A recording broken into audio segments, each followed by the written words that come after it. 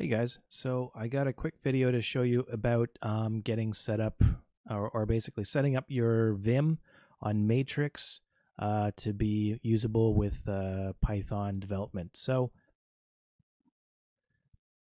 most likely you already have a file on Matrix in your home called .vimrc. If you are not sure, just use ls-a and you'll see all the hidden files as well.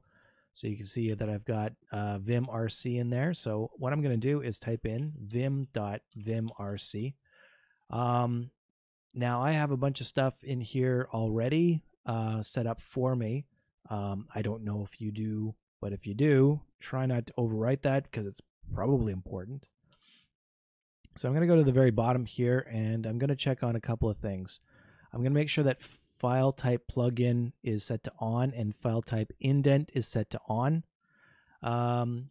Then I'm going to add some more lines. So the first thing I'm going to do is set number. Okay.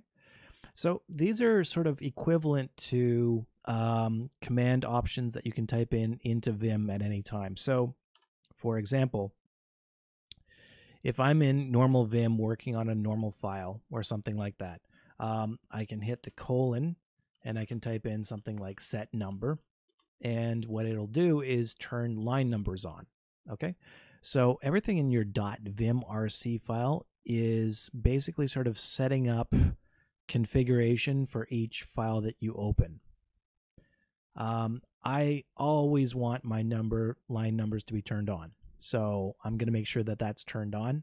I'm also going to make sure that syntax is set to enable because this is syntax highlighting. This means stuff like keywords in Python are going to be in a different color so I can easily read what's going on. You should have this set by default anyway, but if you don't, this is a good way to set it up.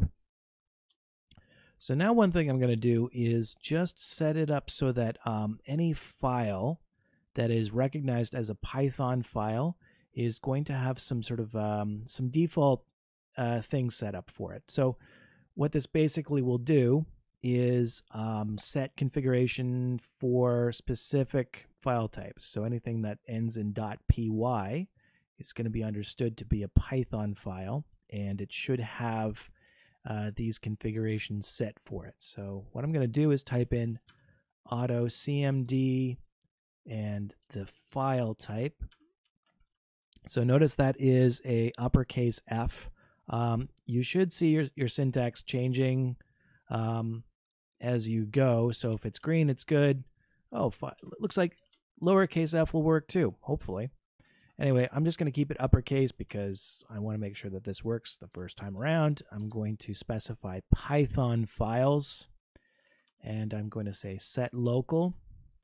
And now I'm just going to type in a bunch of stuff. Soft tab stop equals 4. Tab stop equals 4.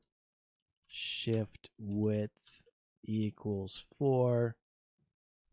Expand tab auto indent. Okay, so there's a lot of things going on here. If you're really interested, you can go and type in something like, I don't know, help tab stop, and you'll get a little bit of an explanation about what's going on here. I'm not going to go too deep into it. For the most part, I'm just grabbing these suggestions off the internet, so it's been working for me so far. That's totally fine. So this is setting up basically some important things. In Python, when we indent things, when we indent our code, we always want to make sure that those are going to be soft tabs, not hard tabs. A hard tab is kind of like if you're hitting /T, and a soft tab is kind of like if you're hitting the spacebar 4 times. Python is kind of particular.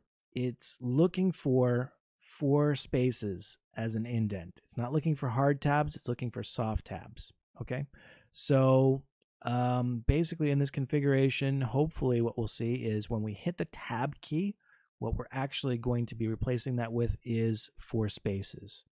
So I'm going to go ahead and save this.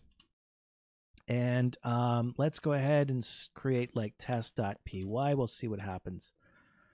So this is a Python script. Let me just add the shebang over here. So that's going to be user. I'm going to get this wrong. I'm going to just quickly check on this, guys. I'll be right back. Yes. Okay, I was getting it right. User bin / environment, and I want to make sure that I'm specifying Python 3. Okay, and so if I just do something like this, I'm going to type in def hello and put in these and go over here. So you'll notice already it has indented this for me automatically, so I don't have to keep indenting everything after this function. So after this, I can add a doc string, and then I can go over here and I can say, let's say if num is less than 7, then we're going to do something after this. We can print hello.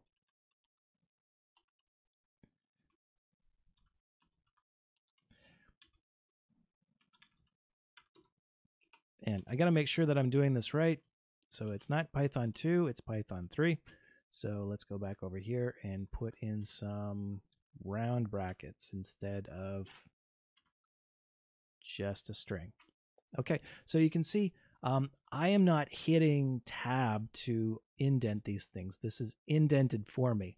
And you'll notice if I go, so if I'm starting at the beginning of the line over here, so the def is going to start on character 1. And if I count up 1, 2, 3, 4, and then we start. So this is correct formatting for Python. If you add these lines into your vimrc file, this is going to be set up for you.